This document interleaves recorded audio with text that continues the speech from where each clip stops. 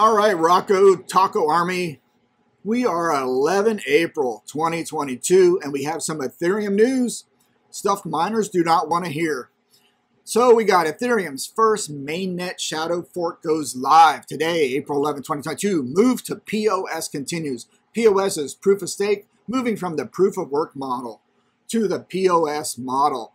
Let's see. The shadow fork will stress test the developer's assumptions on existing testnets and the mainnet.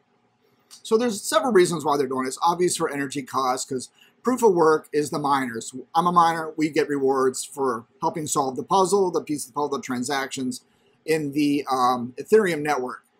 The other reason is maybe that the thought is the Ethereum people own a lot of the Ethereum. So if they go to proof of stake, they will then start getting a lot more rewards, dividends, as you may, whatever you want to call it, interest. Those start getting rewards on the Ethereum they hold through the POS model. So it's in their best interest to go to proof of stake. So there's that thought process as well too.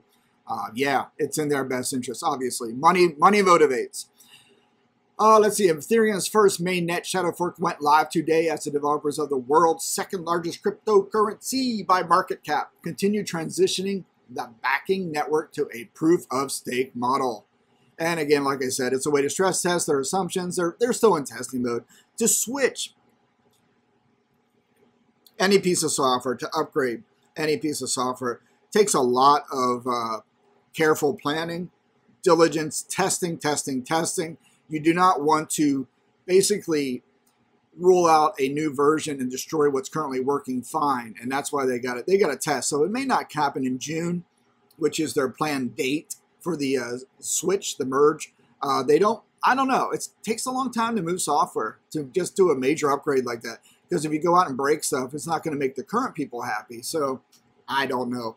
What they really should be focused on, in my opinion, is the gas fees. The gas fees make Ethereum unusable. It's almost like you can buy it, but to move it, it's ridiculous. I have stuff in a Coinbase wallet. Just a couple things that are on that damn Ethereum network. And for me to move, say, $50 worth of Ethereum tokens of other coins to another wallet, it costs more than the value of the freaking coins I have in the wallet. So they're stuck there. I'm not moving them. I'm not going to deposit Ethereum just to move money out and break even. It doesn't make any sense. It's annoying, but as a miner, I get those rewards through, the gas fees help pay for my rewards. So it's a mixed bag right now. So having said that, the best solution is to mine crypto in Ethereum right now, but get paid out in Bitcoin or another coin. Because once you get the Ethereum, what are you going to do with it? You're not going to transact it, because every time you transact the damn thing, they're going to nail you in gas fees. So you end up losing money. And the normal people out there who are looking at crypto and trying to get into it, when they find out about these gas fees, it's going to kill Ethereum. So I think once Ethereum loses its fan base of the miners, which are keeping it propped up, making it noticeable, keeping it in the press, once the miners go away, I think the legs are going to fall out from Ethereum. That's my hunch. I think it's going to go down big time. People are going to lose interest in it. It's not going to be the buzzword. And yeah, NFTs and all that crap, whatever. I just don't see it. I don't see it. I could be wrong. But once you alienate your main, not customer base, your main user base, which are the miners, and you have such a high fee structure that is still going to exist, I don't see how it's going to do well. But I may be wrong. I'm an idiot. So whatever I say, do the opposite, and that's not financial advice. So let's go to another article. Let's keep this as short and sweet as possible, 4 minutes in. So here's another one. New today. First ever shadow fork happens on Ethereum. Right now, Ethereum POS merge is being stress tested in a unique shadow fork the developers unveiled. Well, they unveiled this a while ago on a live stream from, I forget what it's called, Ethereum Today or what it was on YouTube. So it's nothing new. Let's see what this guy says. First mainnet fork ever takes place on Ethereum. We're very close. Who's this guy? Oh my God. Marius van der Vijan. Sounds like a Bond villain. We're very close to a historical event. We're testing POS on Ethereum. Today will be the first mainnet shadow fork ever. We're roughly 690 blocks. Approximately 2 hash away from TDD, follow here. Okay, they really encrypted these acronyms, so TDD and all this. All right, you guys got, I know it's Twitter, but all right, total difficulty level. So they're showing stuff. I don't know who this guy is. Now remember, in any organization, there's always the press people, the front office people, and then there's the back office engineers that do things. Press will obviously say stuff that they think the public wants to hear, the users, the investors. And whereas in the behind the doors, the engineers are going, what are we doing today? We're actually testing? No, we're not. Come on, we're still fixing this bug from last week. Give us a break. They don't want to hear that. There's always a difference. I work in those shops. I understand how it works. There's the BS PR front office stuff that push out articles like this, or this guy, Marius van der Vigen, Bond villain living in the volcano, who is saying that, hey, they're doing it. I don't know.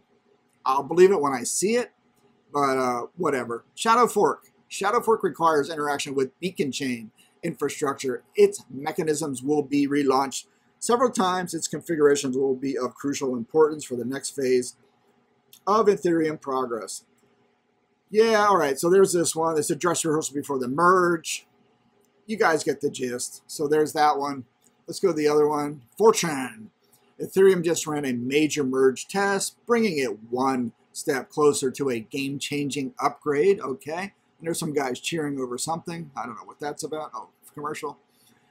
For years, Ethereum developers had promised a huge upgrade that would, among other things, dramatically decrease the amount of energy used by a blockchain and make it eco-friendly. I don't think that's the motive here. I think that's the PR front-facing of it. I think that's the BS factor. Not fake news, but that's the BS factor of Ethereum.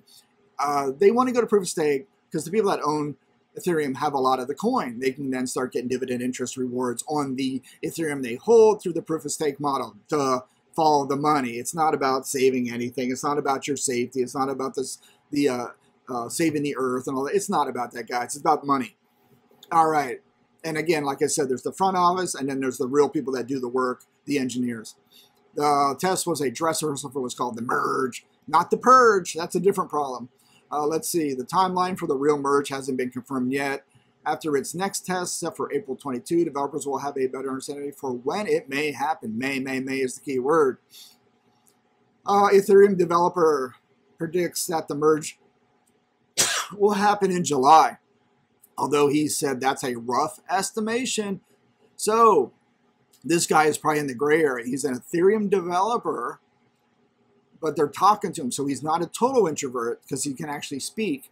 So he must be a hybrid engineer / PR guy, because most engineers don't know how to speak to people. And they always look down at other people's shoes. They never look up. And yeah, that's what we learned at where we worked is how do you know an extrovert engineer when he looks at other people's shoes? So yeah, they never look up. Try saying a hi to an engineer introvert in the hallway. They just like, can't compute. They just keep walking. It's so sad. Oh my God. Then there was one place I worked. They had a set of 3 doors, wide doors for the cafeteria. The middle set was the exit for the flow out. The 2 side were the entrance. And they said enter above the door. The engineers got that right. They'd always go through the exit door because they never looked up at the sign. They always were looking down at the ground. It's like introversion, lack of confidence. But in their little brains, they can do 4i = 1, hash map, and give me an associative array and divide by 2. That's what they can do best, and that's fine. All right, that's all we got. I mean, the stuff's going on. Again, I think it's all PR right now. So how'd the test go? Wait a minute. To test the merge on Monday, developers attempted what's called a shadow fork. Again, this is old news. They already talked about this. With this, they were able to recreate what would happen during the merge without impacting the Ethereum mainnet. Watch them inadvertently make Skynet. Yeah. Something to think about. All right. I don't know. You guys get it. It's the same old news, same old stuff you miners have been hearing. You'll believe it when you see it. But having said that, I'm not buying any graphics cards right now. They're still above MSRP. And I don't want to buy a card. I can't ROI anything on it with the Ethereum merge maybe happening this year. Most likely after July. But graphics card prices are way too high. So for you scalpers, resellers out there, you might just want to drop your price now, cut your losses, empty all the boxes out of your living room, and ship them out right now. But I'm not buying until they drop a lot more below MSRP, which MSRP will probably in a few months seem very high. You know, no one's ever going to get MSRP anymore after a few months with those graphics cards. Yeah. Now I see people pushing ASIC cards, ASIC machines. I don't get it. I understand, but they're all overseas. You got to pay all that stuff just to get the things. Some of these companies only accept crypto for payment, and overseas crypto only payment. It's a dedicated machine, ASIC, for a single algorithm. If that algorithm goes away, it becomes a big doorstop. What if you get that machine and it's not right, or you got the wrong thing, or it's missing something? There's no buyer guarantee when you ship somebody crypto. How can you dispute it? Or you never got the equipment, you know? And if you have a credit card, yeah, you can say, hey, listen, they never shipped it, or they shipped me the wrong thing, or it was destroyed when I got it, blah, blah, blah. When you send someone crypto to buy something, I don't know, man. That's a risk to me right now yet in this whole using crypto to buy crap ecosystem. So one place does sell ASIC miners out of the UK, and they do just that. Only accept crypto. I can't do it, man. I just don't trust it. I'm not dropping $5,000 on a freaking ASIC miner when I can't, when I don't have any buyer protection. Once you got my crypto, I'm not getting that back. You guys could say, hey, we shipped it to you. It fell off the container ship in the North Atlantic. Tough. Sucks to be you. And I don't want to deal with that. It's just not worth the squeeze for me. Yeah, I don't know. Just my thought. Let me know what you think. There's got to be some places in the States where you can buy this stuff using a credit card. And that's what I'm looking for right now. That's all I got, guys. I went a little ramble there. So here we go. We're doing this whole merge again. Oh, wait. On the 22nd, they'll do another merge test. Let's see. Though many might be impatient as the merge has been delayed multiple times in the past. Let's see. This guy says that the various tests are necessary. Yeah, you better test this, dudes. If you push this crap out there and it breaks everything, people are going to bail on you guys. Say, oh, well, it was cute while it lasted, but if they can't push out a new upgrade without destroying what's currently there, it's not going to look good. I mean, in the government, people do that. They just push out crap and break things. They don't care. But private companies like this, or private projects like this, which have a vested interest in succeeding, they don't do that. Let's see. A lot of investment relies on Ethereum.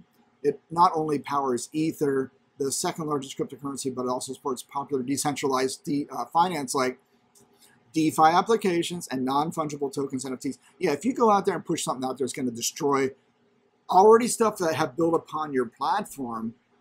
You're really going to screw yourself. And they should have done this a lot sooner, but they waited. Now you got DeFi, NFTs out there, and you go out and mess with those things now, those people are not going to be happy with you. And they're going to start looking for alternatives like Solana or the other competitors to Ethereum. And that's probably what's going to happen.